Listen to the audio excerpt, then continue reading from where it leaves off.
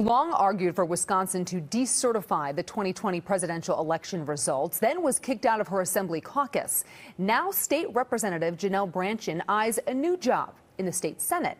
Our Sam Kramer joins us live from the 8th District in Bayside with a look at this race, which is a bit more interesting now, Sam.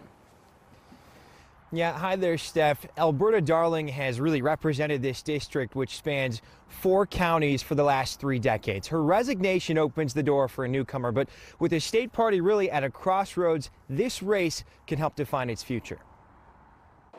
From one chamber to another. We're here to save lives. State Representative Brandtjen says the best place for her to serve is now in the 8th State Senate District. The announcement comes just weeks after Republicans removed Brandtjen from their Assembly caucus, citing continual issues that led them to lose trust in her.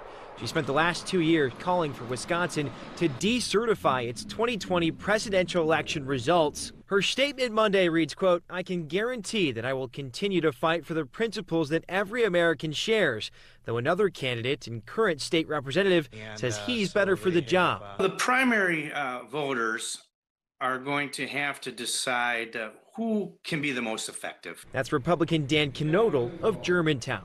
Being effective in the legislature really comes down to relationships with the other legislators.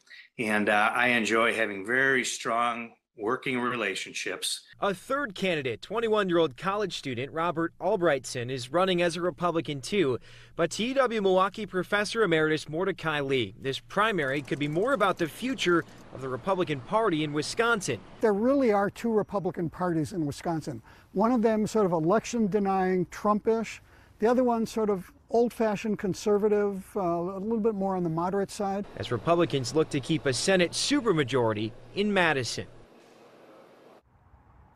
Now, Brandtjen did not respond to our request for a comment today. So far, no Democrats have announced their intentions to run in this race, but ultimately it is the voters who will decide. First 11 weeks, if you can believe it, from tomorrow at the February 21st primary before the spring election on April 4th. We're live tonight in Bayside.